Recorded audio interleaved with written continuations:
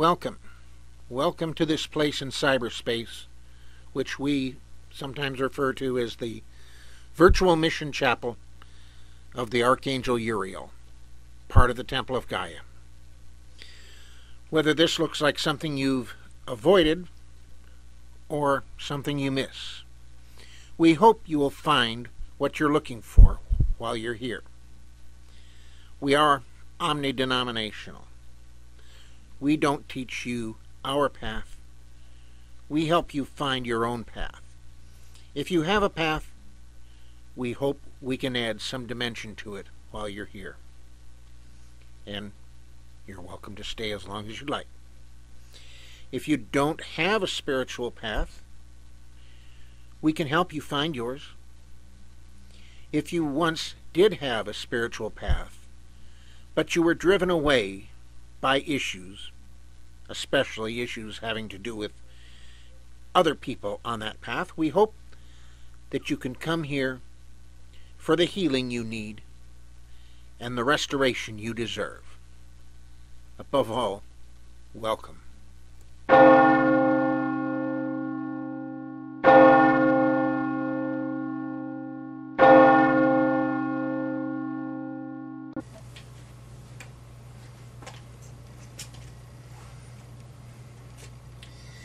Merry meet, blessed be,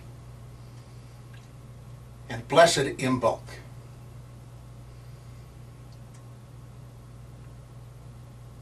And welcome to the Mass for the Shutout.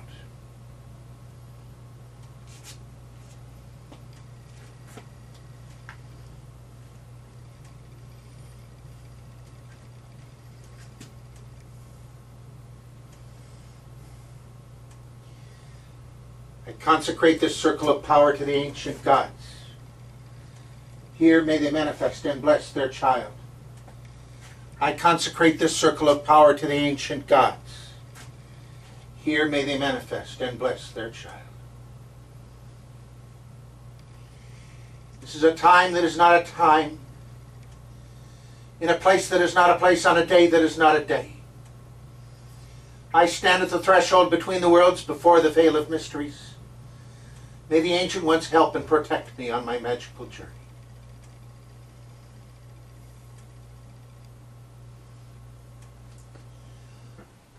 I call upon you, powers of air, to witness this rite and to guard this circle.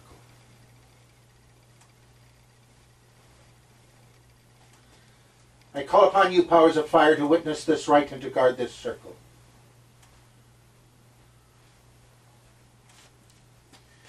I call upon you, powers of water, to witness this rite and to guard this circle.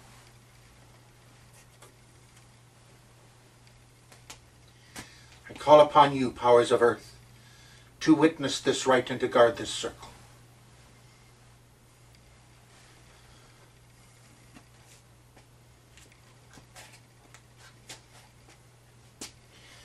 Hamari nordri helgevetata kodvert.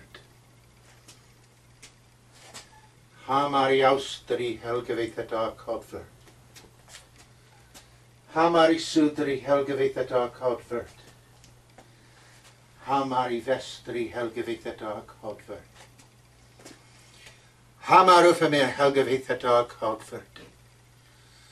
Hamaruntamir helgevetata kodvert. Hamar helgevetata kodvert.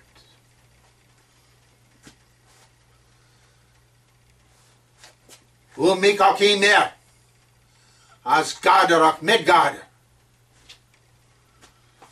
The circle is bound with power all around. Within it I stand with protection at hand.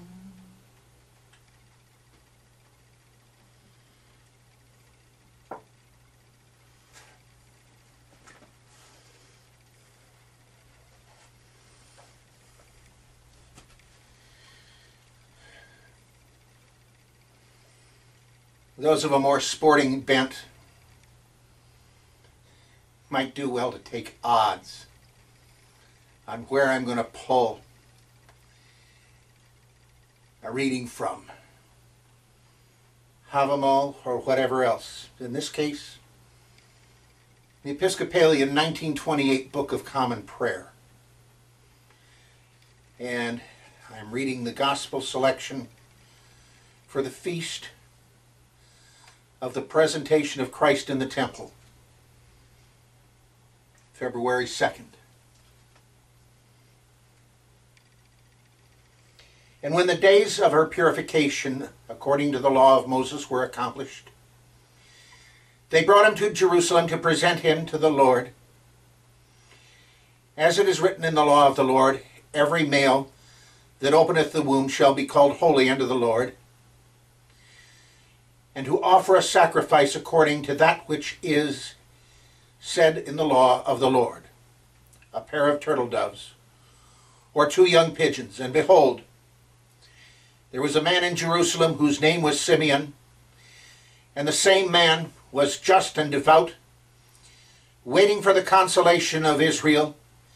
And the Holy Ghost was upon him, and it was revealed unto him that by the Holy Ghost that he should not see death before he had seen the Lord's Christ.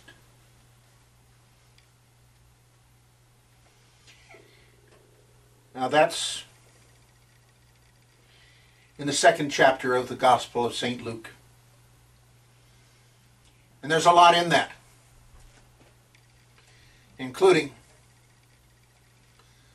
some stuff that I could use later on another subject, and maybe I will. But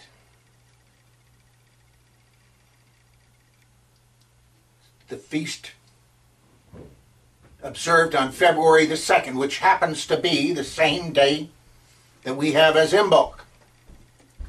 Gosh golly, isn't that a coincidence?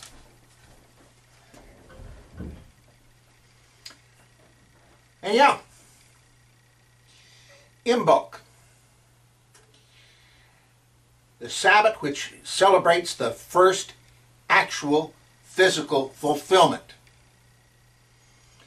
At Yule we had the birth, following the death that was at Samhain, and a promise. Imbolc, you can think of, if you think of Yule as a birth, Imbolc would be a Jewish Briss, a Christian christening, a Norse naming. And an awful lot of them happened at about the same time in a child's life, relatively speaking.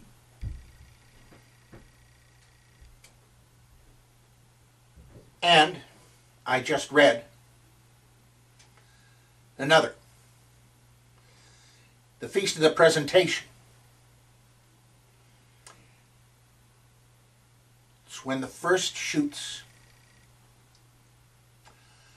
spring up from the ground, boing,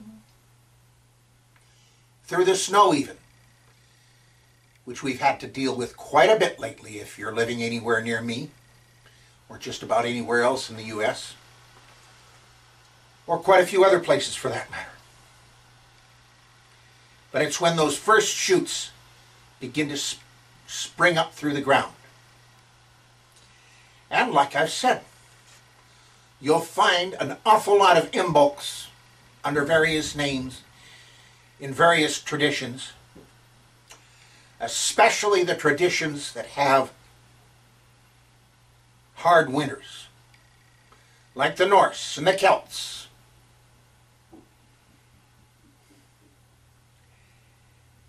Candlemas, the Lucia celebration, the Brighid celebration, the Feast of the Presentation, or known as the Purification.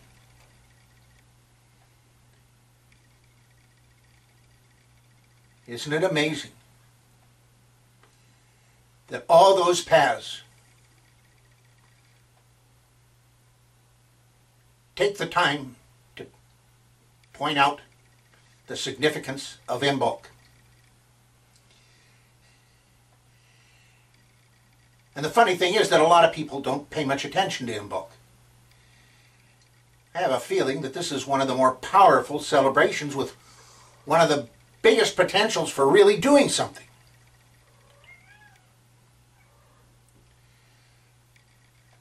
And what's the basic premise here that I see in so many of these celebrations, especially among the Scandinavian and the Germanic and the Celtic?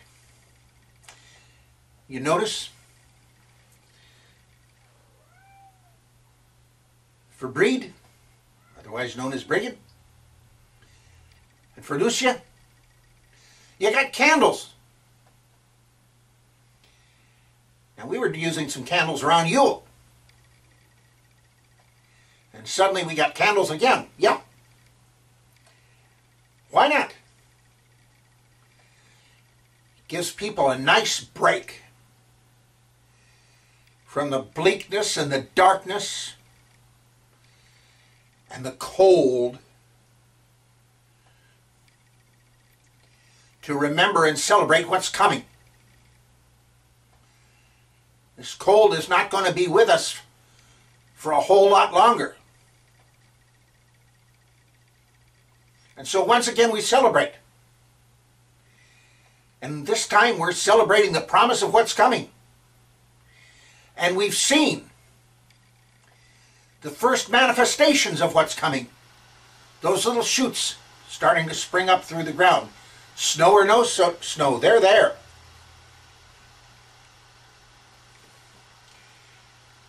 And as I was writing this, I had a little bit of a revolutionary thought.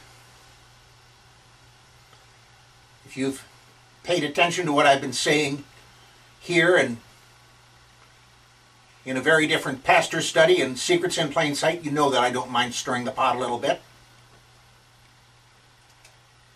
And we've got some people here, some of you, just like me, have had some experiences in the past dealing with what we've been told about such things as God's will, God's time, God's higher plan.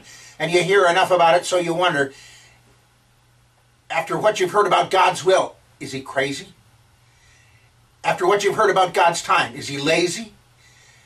After what you've heard about God's higher plan, what did he have to be on to have such a plan? Okay. How about God, the will of the divine, by whatever name we call that particular divinity? The will of the divine is our happiness and well-being. The divine's time is when the time is right.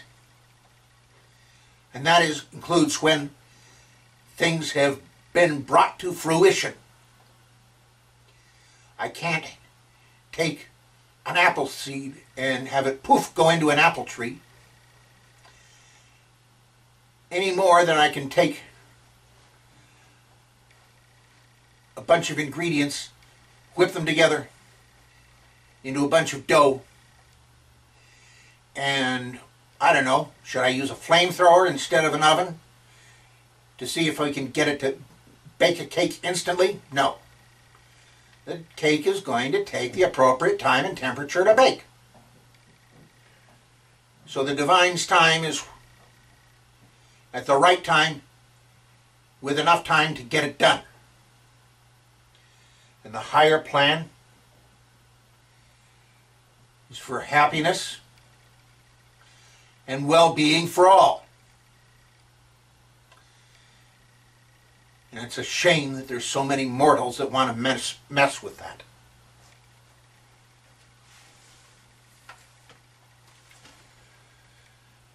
And for Imbolc,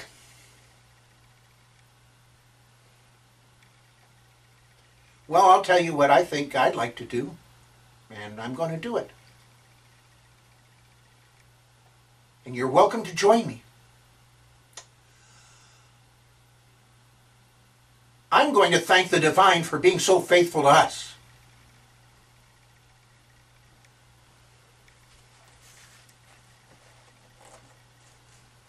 So mote it be.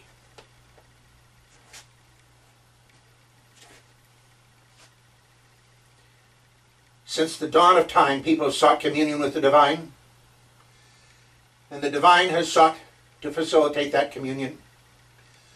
Toward that end, the divine has acquired many faces and facets, so that over the generations, people would be able to envision and commune with the divine in terms which they could understand.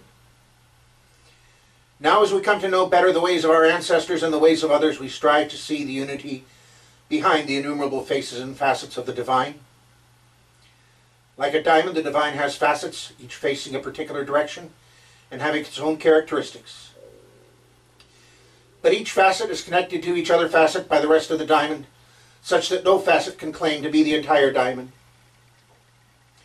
And that diamond is the divine, that most high God, whose first priest known to us by name was Melchizedek. I stand here before the most high God as a mortal among mortals. I am a priest, because the divine called me to be a priest. And I hold myself accountable to the divine for my deeds as a priest. And I stand with the priests and priestesses who have come before me in proclaiming faith in the divine. I believe in the unnamed God, the bornless one, from whom all else divine and mundane was created. And in the many facets and faces of the Godhead, named and without names, seen as gods, goddesses, or otherwise, which reach out to receive each person within mankind in communion, each according to his or her perception and understanding of the divine. And I believe in the archangels Raphael, Gabriel, Michael, and Ariel, and other angels known and unknown. And I believe in one earth, the mother of us all, and in one womb, wherein all men and women are begotten, and wherein they shall rest. And I believe in many paths to the divine, all leading to the divine. And I believe in the gathering of people of like mind, and the power and energy they raise when gathered for like purpose. And I believe in the communion of saints, and for as much as food and drink are transmuted to us daily into spiritual substance, I believe in the miracle of the Mass. And I confess one baptism of wisdom whereby we accomplish the miracle of incarnation. And I confess my life, one individual and eternal, which was and is to come. So mote it be.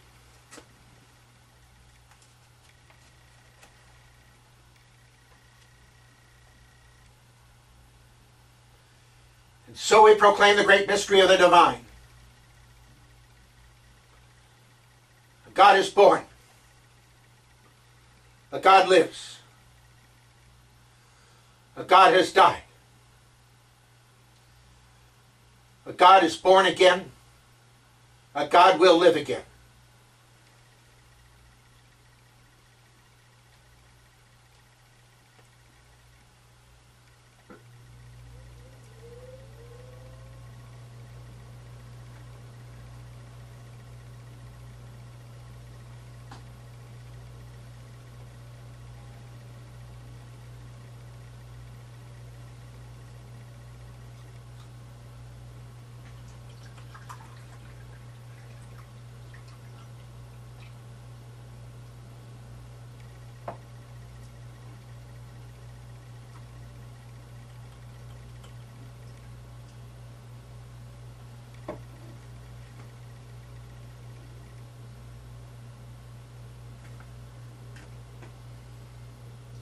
O Father Odin, Lady Freya, El Shaddai, Mar Yeshua, Lord Carnunnos, Lady Caridwen, Mighty Thor, Lady Frigga, Lady Sif, Lady Hedvig, Lord Forsetti,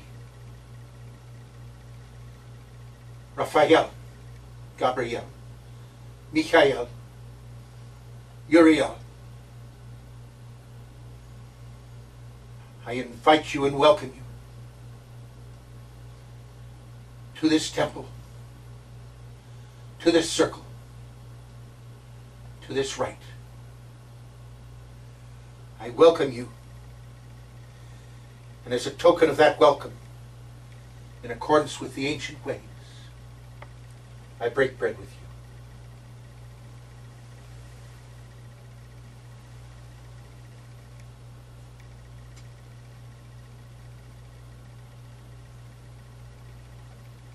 bid you welcome in reverence and respect, but also in friendship.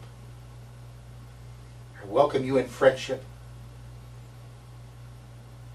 As a token of that friendship, and to bind that friendship, I offer drink.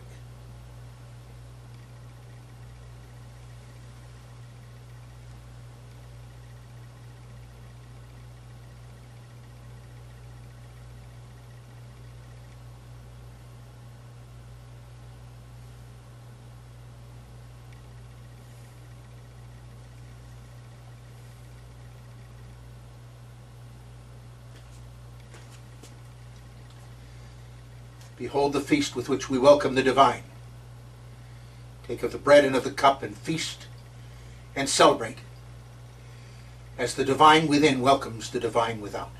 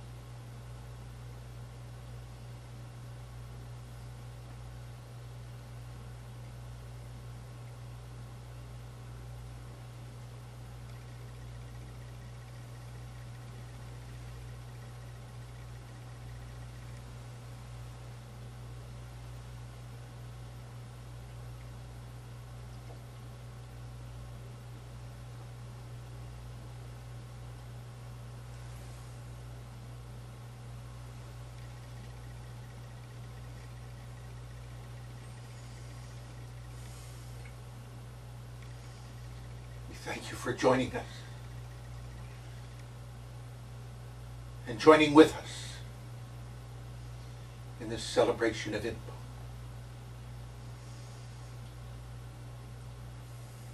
In a Christian harvest hymn, there's the line, first the blade and then the ear, then the full corn shall appear. And today, we celebrate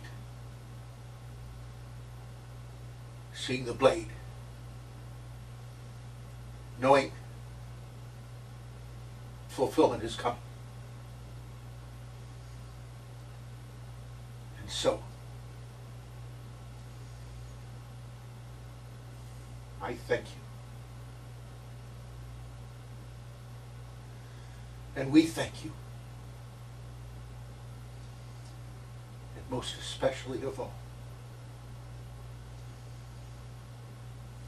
we who try to be faithful to you,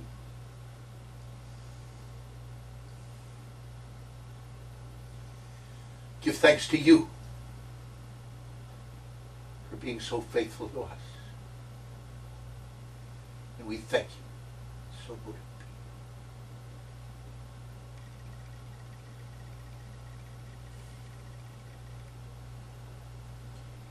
And so mote it be.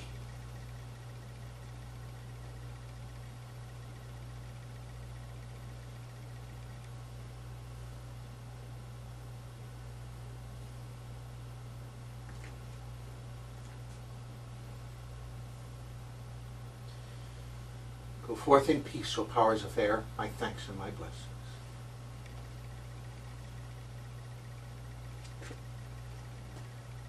Go forth in peace, O powers of fire, my thanks and my blessings. Go forth in peace, O powers of water, my thanks and my blessings. Go forth in peace, O powers of earth, my thanks and my blessings.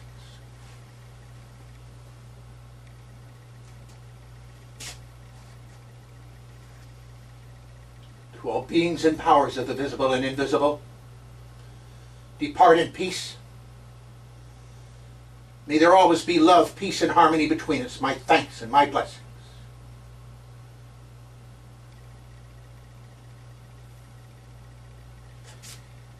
The circle is open, yet ever it remains a circle. Around and through me always flows its magical power.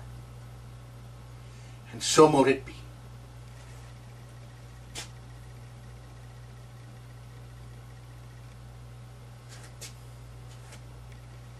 Blessed Imbolc.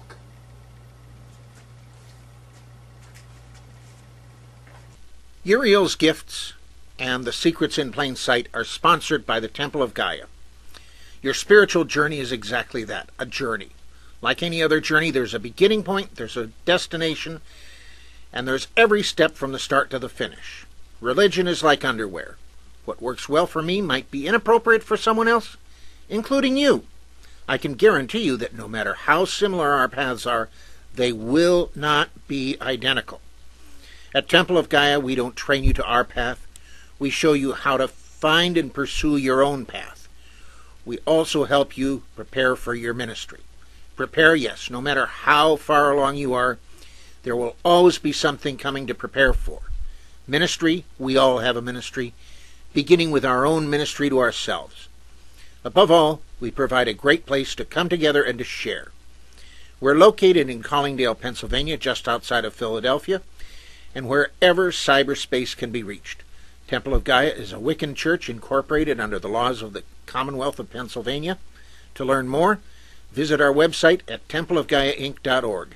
That's TEMPLEOFGAIAINC.org. We also have a meeting place in cyberspace at templeofgaia.ning.com. If you like this, you might also enjoy our weekly audio podcast, The Secrets in Plain Sight. Available through iTunes or almost any place else where free podcasts are available for download, including its own website at secrets.libsyn.com. Thank you for coming. I hope that you found something here that can help, perhaps a seed that might take hold and grow to your benefit. Feel free to return at any time. We intend to always have something for you here. Blessed be. This has been a presentation of the Wise Ones Net. Merry part and blessed be.